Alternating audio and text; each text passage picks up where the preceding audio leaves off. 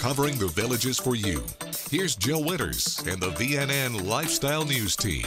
Residents join forces to feed others for the upcoming holidays. Plus, a techie villager helps his neighbors create a smart house.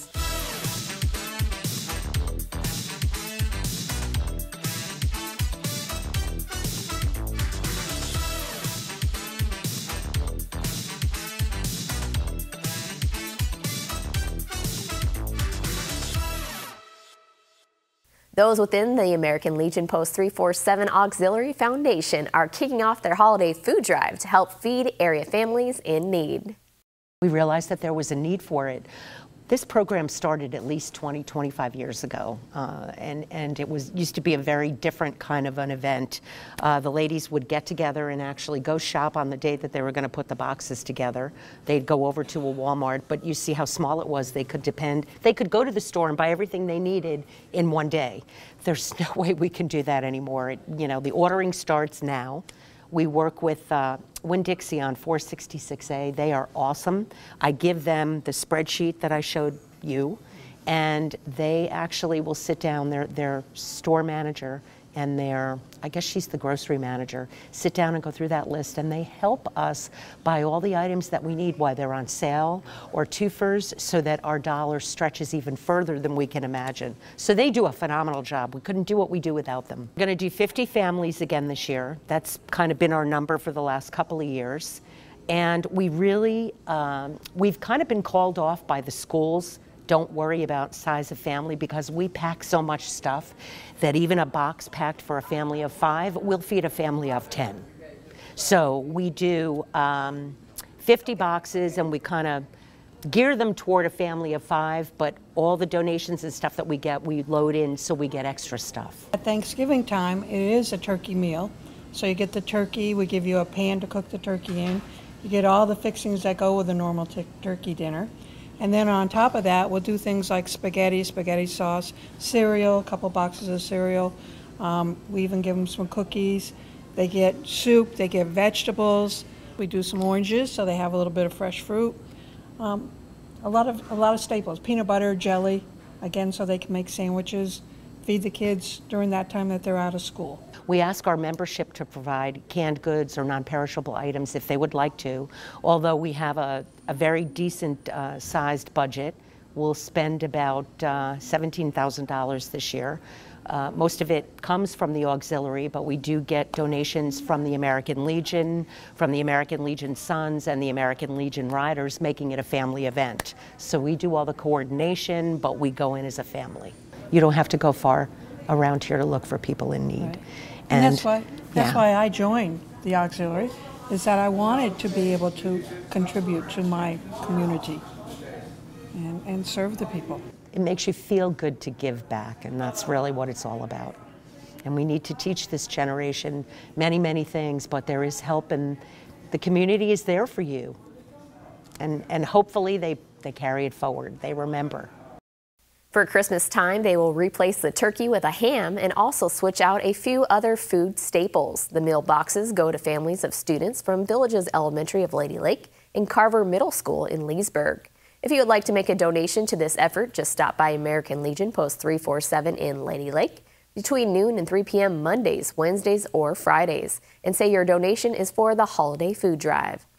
After working at Tesla for 3 months, Peter Bernard fell in love with the brand and decided he wanted to incorporate technology more in all facets of his life here in the Villages, from transportation to home automation too. I decided we're going to be all electric, so I bought my wife a Tesla back in February of this year. So we have those cars, and decided that if we're going to be electric, I need an electric golf car. So about 3 weeks ago, I sold my gas guzzling, I can't really say it's gas guzzling, but I sold my fume belching gas car and bought an electric one, and we have the electric bikes to get around too. I'm just a nut about that kind of stuff, so I had my Alexa so it can now control my ceiling fans, lights, television. I'm trying to get the garage door set up. I've got it so we can play music anywhere in the house at will. And I can check on my sprinklers from afar, so I can start and stop them from a distance. And also cameras all over the place, so I can keep tabs on what's going on. After attending a neighborhood get-together, he met Brian and Diane Howard, who are both disabled. Peter figured some of what he has done inside his own home might make their lives easier too. We did a little before we met him. We had our music hooked up, and I had one light in the bedroom, but not with the same technology that Peter showed us.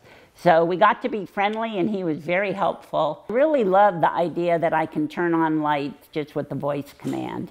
You come in, the house is dark, you can turn it on. I have a pantry, and it's really dark in there. I was even thinking of getting one of those solar lights, but now I can tell it to open up. It was a lot less expensive than the solar light, and it's so easy to just tell the machine that I want it to turn on. Very convenient. The other day, Diane comes home and she tells the front door that she wants to come in the door. And they literally unlatch the door so she can come in, and it's easy to come in without me around the house. It's worth every dime, and it's worth all the time it takes to set it up. We've only been friends for a couple of months and kind of followed their situation here.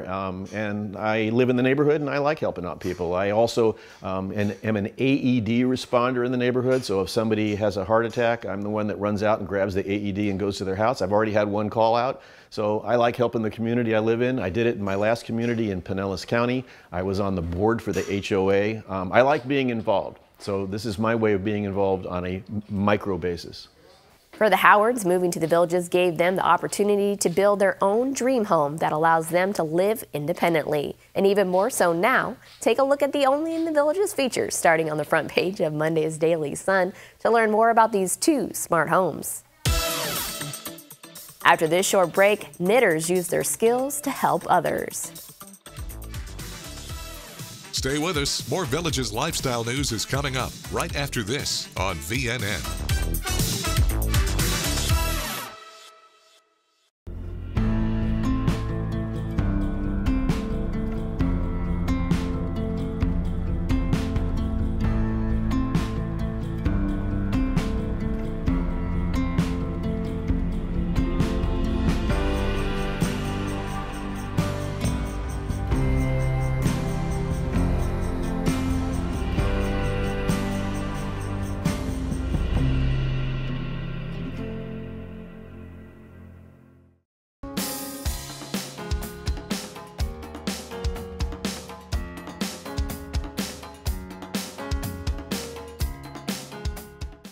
When cleaning your air ducts, it's important to clean the entire system. An air duct cleaning from Stanley Steamer removes pounds of trapped dirt, dust, and allergens from your home completely.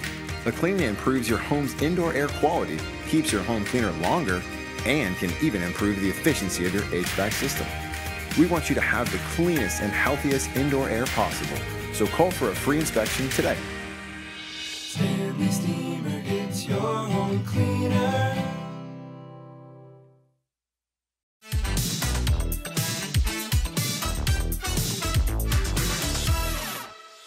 Kay Kennedy likes to knit, which drew the attention of fellow residents at Buffalo Crossings Healthcare and Rehabilitation Center. Soon enough, they started calling themselves the Knitting Sisters, and they get together daily in the lobby. I was sitting around somewhere knitting, and my friend Jane came by, and she said, "Could I help you?" So I said, "Sure." So I got her some red yarn and needles, and she made a hat, and this is Jane.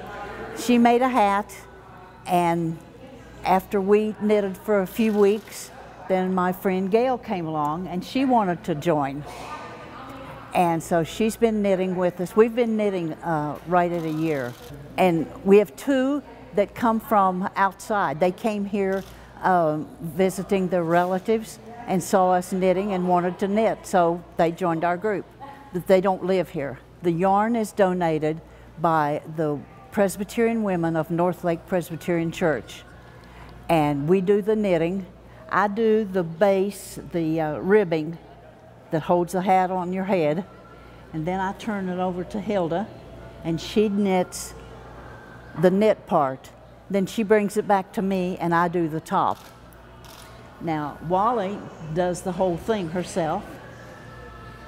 Gail does crocheting, and Jane helps out with the knitting. It's a team effort. Almost every hat on this table has been touched by more than one of us. Gail's making an Afghan right now, and that's a gift for someone. And she has an Afghan over there on the table, and there are 3 sweaters over there that Jane made and Wally made. First project we had was baby hats to donate to the hospital. And we had 140 of those that the Presbyterian women took and distributed them to the hospitals. And we felt like we had done everything we could do for babies. It was time to do something for adults.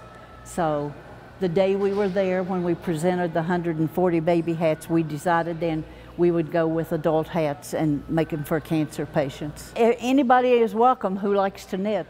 We'd be happy to have them. In fact, a lady just came in Saturday, and she saw us knitting yesterday, and she said, "Can I knit with you?" And she's making socks on her own. Since Easter, these knitting sisters have made just over 180 hats for North Lake Presbyterian Church's women's group. Here's your VNN 5-day weather.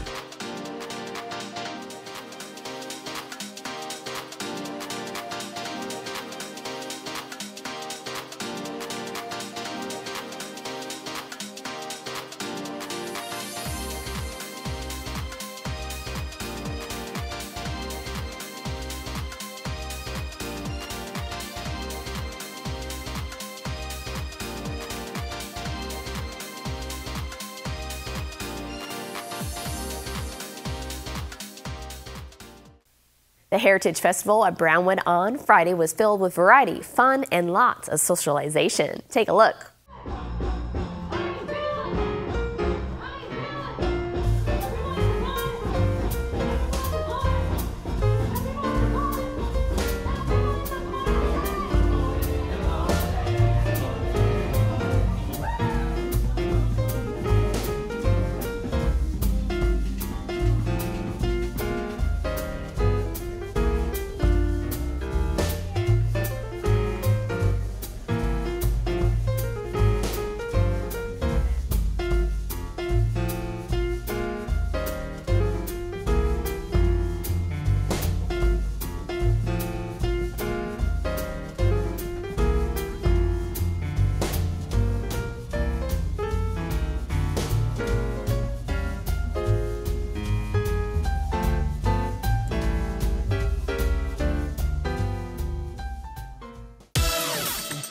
Up next, we have a recreation update for you.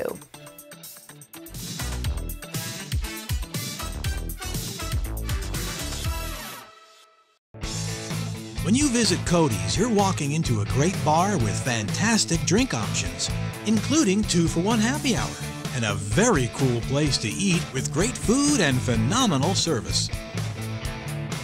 I love the BOGO fajitas every Wednesday, and we love coming here and feel like family. Just like family, with loads of smiles for you at Cody's Original Roadhouse in Brownwood and Lake Sumter Landing.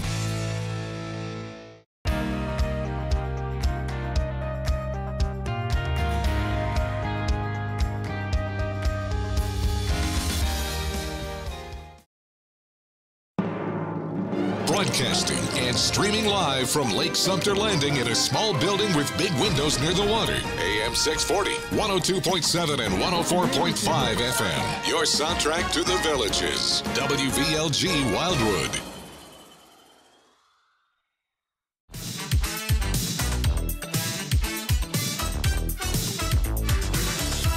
Every week, an employee with the Villages Recreation and Parks Department visits the WVLG studio to share some news about what is happening within their department. Let's check in now with Sports Coordinator Andrew Esposito.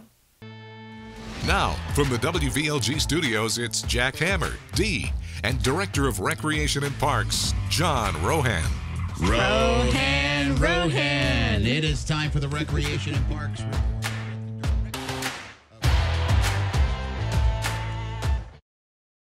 It's coming up on 19 minutes after 7 o'clock, and I heard a rumor that John Rohan's not here today. We have Andrew Esposito from Recreation and Parks. Now, Andrew, you're the director of sports? I'm our sports coordinator, yes. Sports coordinator. So how you doing today, man? I'm doing well. How are you guys? Great. We're doing good. Had a nice weekend. Good. And so what's going on in Rec and Parks? Sure. Well, today feels nice. I think we're back to fall, hopefully, for a little bit. Yeah. Registration for our 5K series is open up. Brownwood 5K is in a couple weeks. So any of our runners or walkers or who are interested in being part of that, registration's open. Check out districtgov.org. The race is on Saturday the 21st over at Brownwood. Okay. Yep. You got a lot of people signed up already? Registration's going pretty well so far. Good. Over the last few, we've seen registration just grow and grow for each of the events that we do at each of the squares. So I highly encourage anyone to go out there, register, even if it's just walking and having some fun. There's all sorts of levels out there of runners and joggers and just walkers and strollers and dogs with the kids, So what's the day of the event again? Saturday the 21st. Okay. Starts at 8 a.m. over at Brownwood. So you got some time to register. We're still kind of contemplating. We're looking at our schedule to see if we can actually. We're not running. There's no way. I think we're just looking for that I'm going to walk and push D in like a stroller. Sure. Yeah. It might be the other way around. No. I'm more of a walker than you are. Yeah, but you're so tiny and compact. So I'd be right there with you. Yeah. Yeah. I mean, it's great because you don't have to run in the event. You can walk, which is terrific. And it's nice because you get to socialize. Right. I think if you're walking, you get to meet other villagers and you can, meet people, socialize, get some exercise. Yep, kind of make a morning of it. Yeah. And then this weekend, we've got the craft show going on. Yes. Okay. So that's this Saturday, the 14th, over at Rohan, Colony, Savannah, and Laurel Manor this year. We have 4 centers for the craft show. Wow. Yes. All simultaneously? Yep. It's Saturday from 9 till 2 p.m. 9 until any price of admission, or is it free? Just head on in, check out villagers show off their wares. Just kind of, you can go from center to center if you'd like. Nice. But another program that's growing, we've always used just 3 centers. Now we're up to 4 already. Wow. Wow, that's amazing. And it's great. Like you said, you make a day out of it. Yeah, absolutely. Go out to 4 different centers and everything else. Sure. How about fall softball? Softball's going. The same weekend, actually, is the 5K. We're hosting our annual softball tournament. So, wow. Yes. That's is it the same day? It's Friday, Saturday, and Sunday. It's a 3-day event. Got a lot going and we're on. at 3 complexes this year. We're at Everglades, Saddlebrook, and Buffalo Glen. Okay. Games will go from 8 till about 2 or so each day. But we've got 30 teams from all over the state. We've got a couple out-of-state teams coming in. So really, yes, it'll be a fun event. Another thing, like you said, just start at one, go to the next, see who's playing. We have a number of villages teams too. We're very excited for. Okay. So we want to see them and see them in a tournament atmosphere and kind of have a little more fun with it. Wow. What's the payoff for winning the tournament? We've got prizes for the guys and ladies. We have prizes and plaques that they put up. Beautiful. Yep. So it's a fun event, but there's plenty of villagers that we encourage to come out who play just regularly, kind of see a little bit different play, or maybe some guys or ladies that they haven't seen in a tournament atmosphere. It'll be a fun, unique experience for them. Wow, that's awesome. And if you guys want to know about anything going on in Rec and Parks, all you have to do is go to districtgov.org, and it's all up there. That's right. Yep. And it's terrific. So, Andrew, thanks for taking. You got anything else? I don't want to cut you off. No, that's it for now. Okay. We'll have more going on. Yeah. No, we're all set. I just want to thank Andrew Esposito for coming in, filling in for John Rohan, who I'm assuming will be back next week. Andrew, thanks so much for stopping by. Absolutely. We really appreciate it. Thank you, guys. There he is, Andrew Esposito from Recreation and Park. We'll be back with more news from Florida's friendliest hometown. Stay with us. More Villages lifestyle news is coming up right after this on VNN.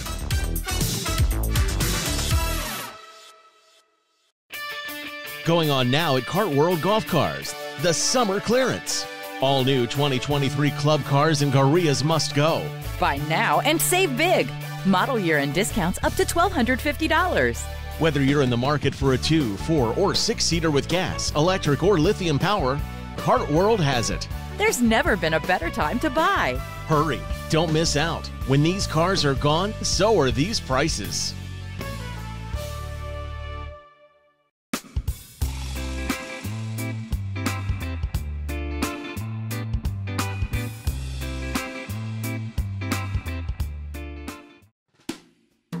Four.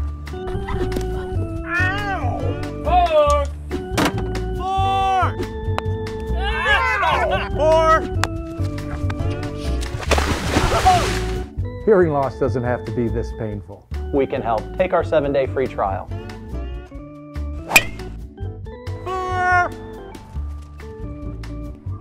Elite Hearing Centers of America. From hearing problems to hearing solutions. This is VNN. According to the Alzheimer's Association, Florida is ranked second in the country with the highest number of Alzheimer's diagnoses at nearly 580,000. Locally, residents are always willing to financially support those battling the disease. On Saturday, the Alzheimer's Association held its signature annual fundraising event with a walk to end Alzheimer's at the Villages Polo Club. Prior to that walk, the committee surpassed its original goal of raising more than $165,000 by more than $20,000. This is the biggest turnout this Villages event has ever had, according to the Villages Health Dementia Care Specialist, Melissa Denham.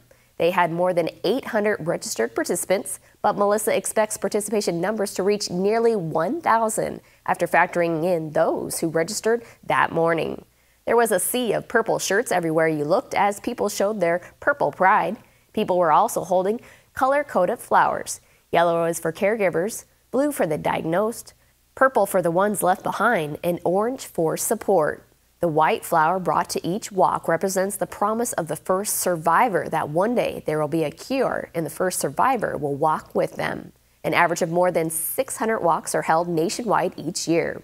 In other Alzheimer's news, the Villages Parrot Heads raised $62,000 last month at its Rob Ainsley Memorial Golf Tournament, which was donated to the Alzheimer's Association's The Longest Day. That amount was double how much this giving group collected last year. The group has given the largest single donation across the entire country this year. Also on Saturday, residents in and around the community were showing their support for students at the Villages Charter School. Around 600 people participated in the annual Buffalo Scholarship Foundation Golf Tournament that was held at Glenview Champions Country Club, Nancy Lopez Country Club, Palmer Legends Country Club, and Tierra del Sol Country Club. PGA golf professional at Tierra del Sol Country Club, Kevin Sackville, says they love supporting the school community in its effort to raise educational funds with golf events like this one, and he hopes to keep Tierra del Sol in the rotation for future years. Kevin says the beautiful weather Saturday paired with all the golf courses in top tournament conditions created the perfect environment at all 4 courses. This year's tournament featured more than 60 sponsors. The Buffalo Herd, or Buffalo Families Helping Educate Responsibly Developed Children, helped organize this event. All proceeds from the tournament directly benefit the Buffalo Scholarship Foundation. Overall, the foundation has given more than $2.2 million to hundreds of graduates from the Villages High School. It's time now for a brief commercial break. Stay with us. More Villages lifestyle news is coming up right after this on VNN.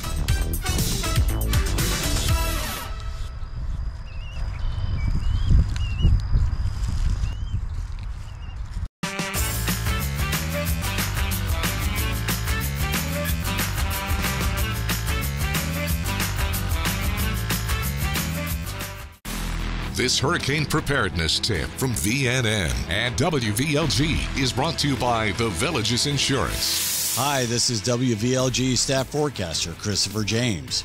Understanding the forecasts are an important part of being prepared for severe weather situations. A hurricane watch indicates hurricane conditions are a threat within 48 hours. Review your preparation plans, keep informed, and be ready to act if a warning is issued. A hurricane warning alerts you that hurricane conditions are expected within 36 hours. Complete your preparation. A tropical storm brings winds between 39 and 73 miles an hour. A hurricane produces winds over 74 miles an hour. Keep listening for more information, including supplies, pet tips, and detailed information to keep on hand during hurricane season, presented by The Villages Insurance. And thanks for listening to Your Villages Soundtrack, WVLG.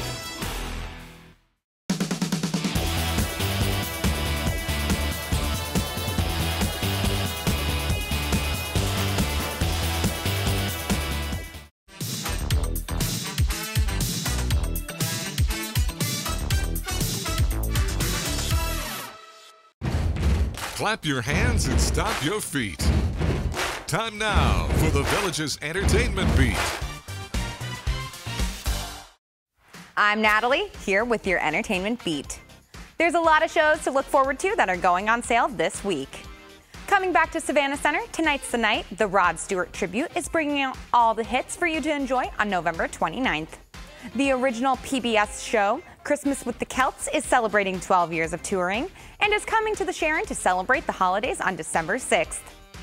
Mr. Blue Sky, Living Thing, and Don't Bring Me Down are coming to Savannah Center when Ticket to the Moon, the ELO experience, comes to the Villages December 12th. For those who remember the Elton John tribute Savannah Center hosted in the past, the Rocket Man Show is coming back December 15th. If you like Phantom of the Opera or Joseph and the Amazing Technicolor Dreamcoat, more music of Andrew Lloyd Webber, a tribute, is coming to Savannah Center January 4th. And finally, on our list of on sale, 3 Tenors Plus One, featuring arias from Timeless Operas, is going to be directed by Maestro Bill Doherty, and that show will be at the Sharon on February 10th. All new shows go on sale Wednesdays at 10 a.m. and can be purchased online at thevillagesentertainment.com, at box office locations throughout the Villages, and even over the phone. Next time, I'm covering all theater and musical shows that are coming up soon. That's your Entertainment Beat for today, and I'll see you next time. Thanks, Natalie. The Villages, of course, is the place to be when it comes to great musical entertainment. And these are the bands ready to perform for you on Tuesday.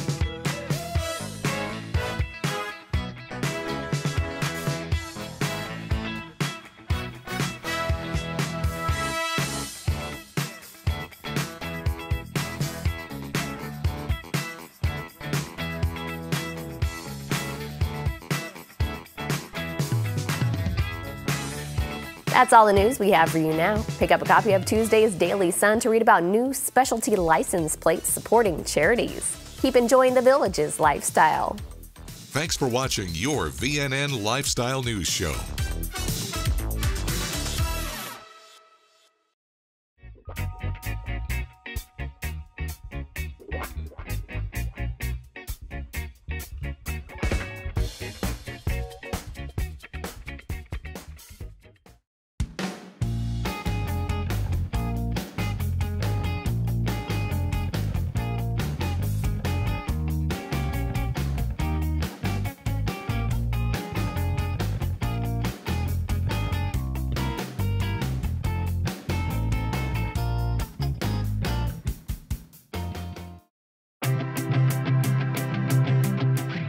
If you get a hearing test, you should also have what's called speech and noise testing.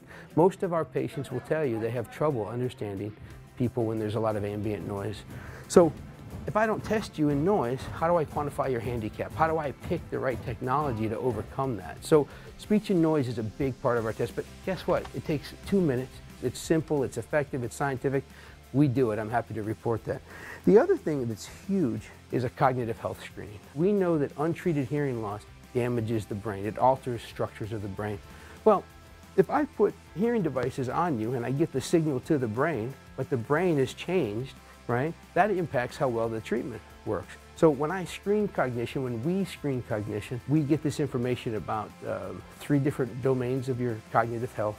And then we test you again in 4 months, right? So I treat your hearing loss, you go through your adaptation and your rehab process. You come back in 4 months and I put you back on that device. And guess what? We're seeing improvements in memory and executive function. So not only do we listen to your problem and treat it effectively, we're also really big about outcomes and validating them.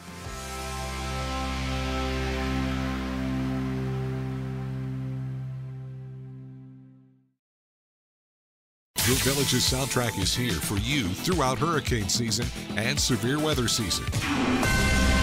Idalia, now a Category 4 hurricane. This WVLG Hurricane Update is brought to you by Villages Insurance. Please listen carefully. And we're also going to be joined by our forecasters, Dave Toll and Christopher James. If you take a look at your home here in the Villages, that's getting almost 2/3 of the way up. Rainfall in the Villages between 1 and 4 inches, and the wind speeds we expect going between 30 and 40 miles an hour during the brunt of the storm. This Hurricane Update, we have the information you need when you need it. Stay tuned to WVLG.